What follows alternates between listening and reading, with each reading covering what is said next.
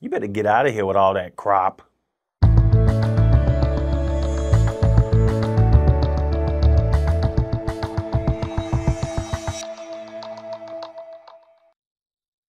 Hey Pinnacle Studio peeps, how y'all doing out there? My name is Malik and I'm back on your screen with more Pinnacle Studio love from PinnacleStudioPro.com. Today we're going to be doing the crop and resize effect in Pinnacle Studio 21 Ultimate. Let me know in the comment section below if you're going to be cropping photos, videos, or both. Let's get into the software and make it happen. Here we are in Pinnacle Studio 21 Ultimate. Before we get started, I want to remind you guys to subscribe to Pinnacle Studio Pro to see great tips and tricks just like this every Saturday. Let's get to cropping and resizing. I have a clip in the timeline of some people having a wonderful water adventure. And if I scrub the timeline, you'll see, oh my goodness, the majesty, the beauty of the surrounding area of their majestic trip that they're taking. Okay, so this is beautiful and all of that. But for some reason, who knows why, I want the attention to be on the people in the boat, not the beautiful scenery around them. So that means I'm going to need to get to cropping. So I'm going to go to the clip in the timeline and I'm going to use my left mouse button and I'm going to click on that. And you'll see an orange bounding box around it, which means that I have selected this clip. Now I'm going to come here underneath the preview window and I'm going to come to the crop mode button and I'm going to left click on that with my mouse. And now you'll see that there are some lines around the video. There are some dashes and then there are some solid bold lines. I'm going to place my cursor over the solid bold line until I see a line with two arrows at either end of it. And I'm going to hold down my left mouse and drag it to crop the image. I'm going to do the same thing here on the side. Drag this in. And I think that's pretty good.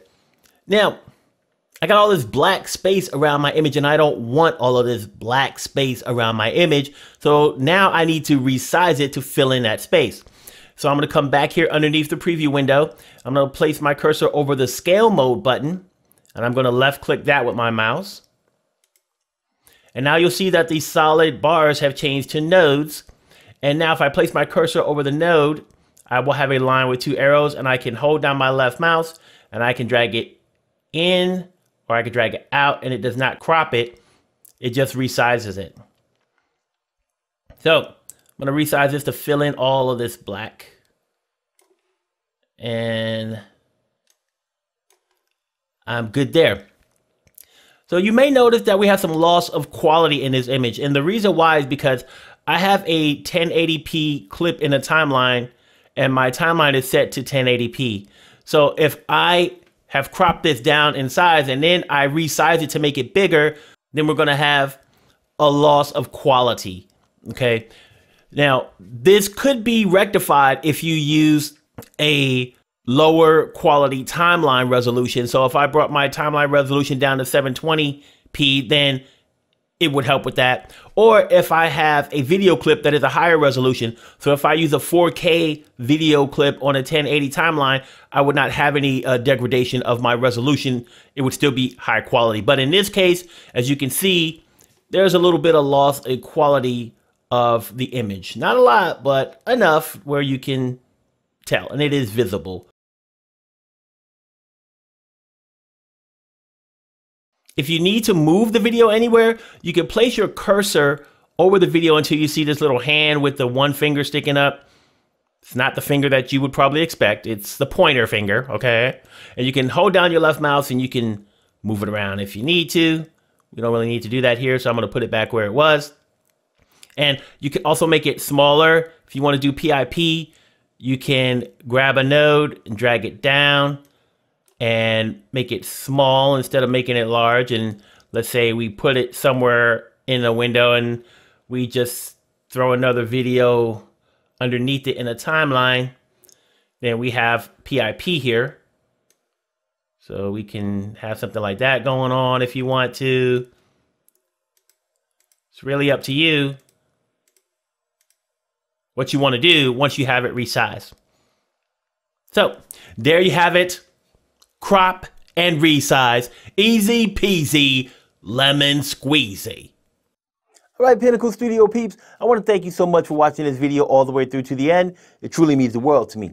And now I want to send a shout out to one of our subscribers, Flashback 502.